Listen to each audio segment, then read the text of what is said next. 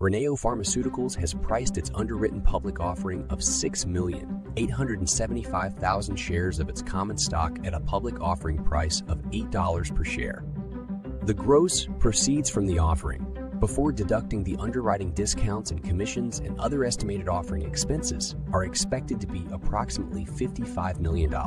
All of the shares are being offered by Reneo Pharmaceuticals.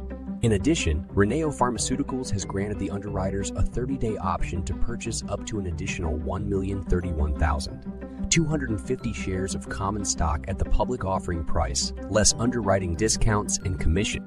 The offering is expected to close on May 10, 2023, subject to customary closing conditions.